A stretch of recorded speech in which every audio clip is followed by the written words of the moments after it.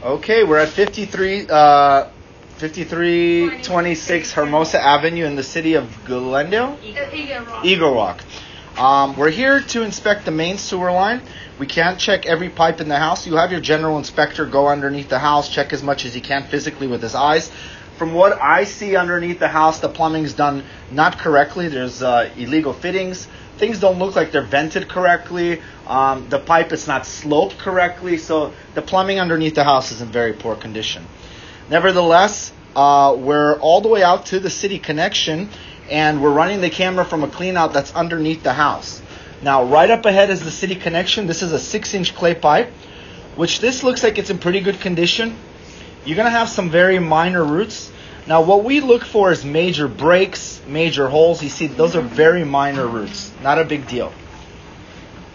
The 6-inch clay pipe, basically from the property line to the middle of the street, looks like it's in pretty good condition. And that's a good thing because it's very expensive to replace that pipe. Okay, stop here. Now, we're transitioning from a 6-inch clay pipe to a cast iron pipe. Now, this cast iron pipe's very bad. Like I said, probably one of the worst ones I've seen. Heavy rust buildup. You see? And the thing is, look at that buildup. I mean, anything you flush, it might get stuck in there because it's not going to flow correctly through. Now, this is 7 feet deep at the property line. It runs down the driveway underneath the concrete driveway. You can see very old cast iron pipe.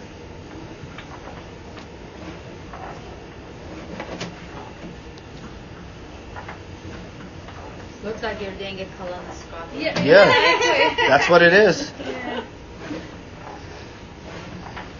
You can see the cast iron pipes pretty much at the end of its life. Now, cast iron has a life expectancy of 60 to 120 years. But what year is the house? 1960s? 1912. 1912? Yes. Okay, so you see you're over 100 years. So it's pretty much done. It needs to be... Yeah.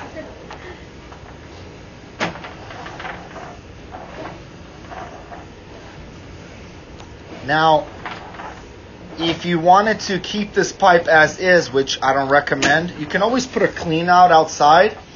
And if you ever block up, you can run a snake, try to clear the line. But I'm afraid if you keep this pipe, you're going to have blockages a lot.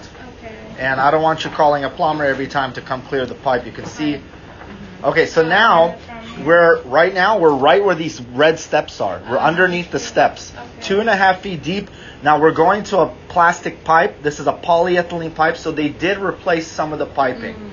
Now this is all in good condition. You can see this is nice and clean. You can see how the pipe bends around. Yeah. So they did a part. This is like from here to the. It's from the outside to the steps here. Yeah, from here to the street. Yeah, that has to be. Yes, ma'am. Yeah, replaced. Yeah. So this is all good. So the short section of ABS plastic piping look good. Now underneath the house, like I said, the plumbing is not done correctly. We're going to go ahead and we're going to stop the recording here.